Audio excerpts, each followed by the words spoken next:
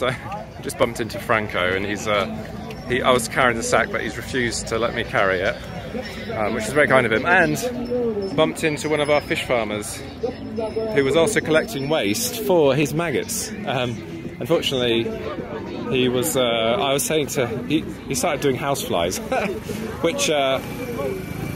Very ingenious to think, oh, let me do maggots. I can't do black soldier flies, I don't want to pay for them, but I'll do house flies because they're all around. But I had to break the news to him that they're not very nutritious and they won't make much difference. But he's the type of farmer we're trying to help. I was saying to him, look, I gave him the model again. I said, look, let's sell you black soldier fly at a price you can afford, then we'll buy your fish once they've grown and sell them. So hopefully he'll take us with that. Where are you, Franco? Hi everybody, arrived, well I stayed there last night, so I didn't actually arrive, stayed up there, but I'm just helping this morning with just turning over the substrate. Siobhan was out late last night selling fish. We were disturbed by the rain, as in it rained, and then we took a while to fry the fish, so by the time she was actually out hawking, it was a while. She's started doing it occasionally because she has people that are interested in fish, so she goes out every now and again. But she was a bit later this morning, so I thought I'd help out. She was in late. But you can see I've just turned this bay. I've added some sawdust and some rice bran just to sort of make it a bit drier. It's not too wet. This is the next one I need to do. You can see here already we've got a bit of an issue. So there's a bit of a puddle of water. So I think as I turn that, if I can do that one-handed, yeah, you'll see a bit more water. So that's the sort of thing you want to avoid because that's not going to help your maggots. It's not too bad, and it tends to accumulate at this end. So I bet they're probably all over here. And we've also got in here our hatchlings that are coming in. I don't know if there's any in here. Let me have a look. I think they could be down below because it's warm, but I'll leave it for now. You can see the substrate underneath, and then the cardboard on top with the eggs, and then we've got some more.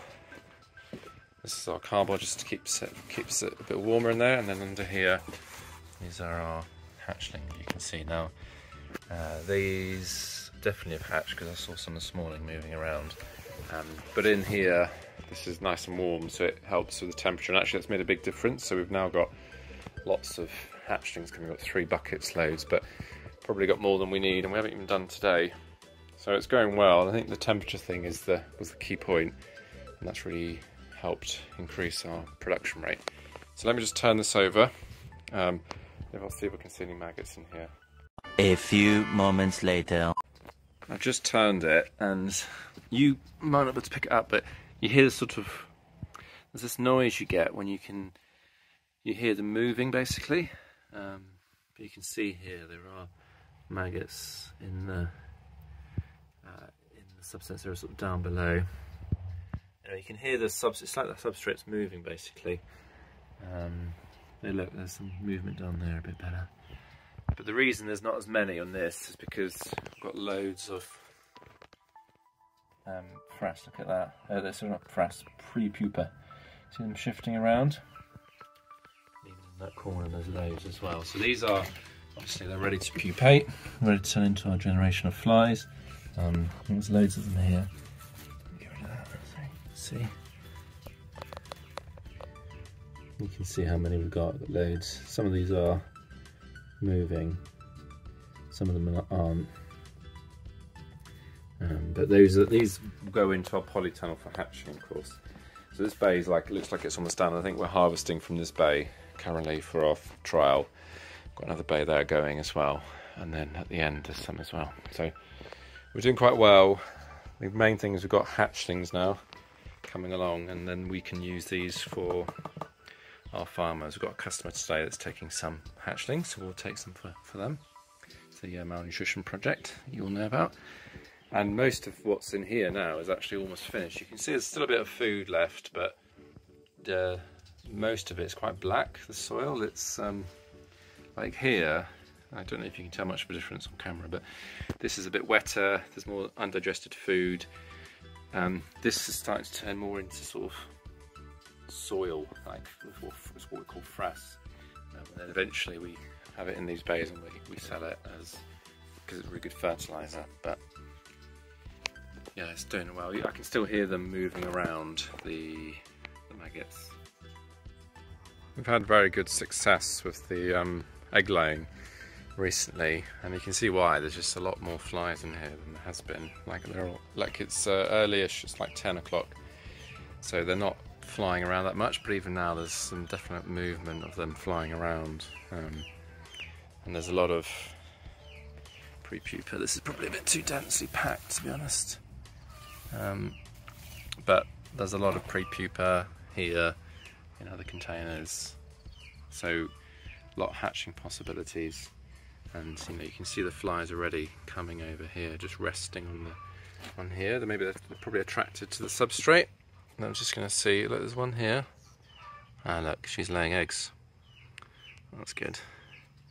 Nice to catch that on camera. So yeah, so she should probably put her back. I don't want to disturb her, but she's laying eggs currently. Just put it to the side. You can see the. If we can zoom in, what can this camera do? There we go. So she stuck her.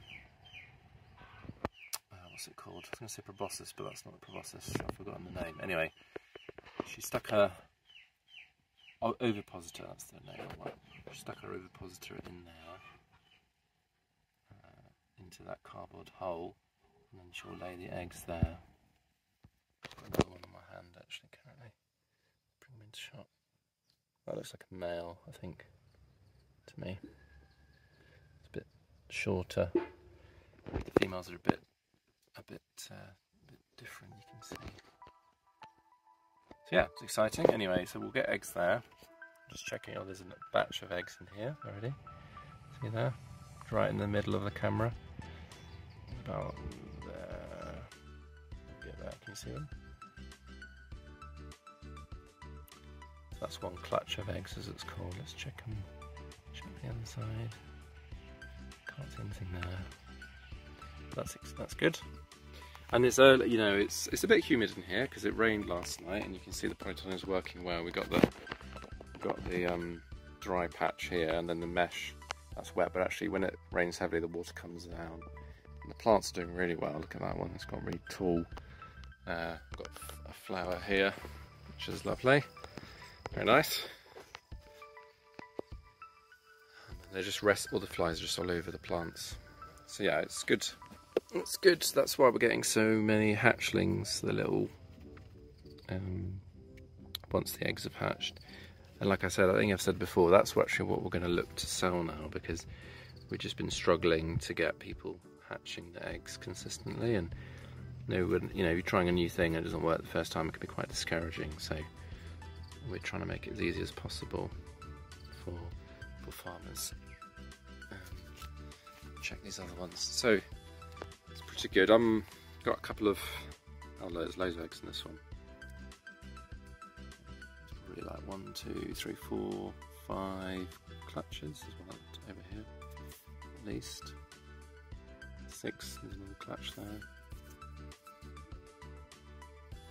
So it's quite a lot. So this is partly why we've really cracked it, and I think I say like the temperature is the main thing for why the eggs were hatching as well. We've got substrate coming in. Shivan's, Shivan's managed to do it, so she's getting people to collect substrate and then bring it here, and we're paying them, so that's much easier for us, and it gives people an income. So I'm pretty pleased with progress.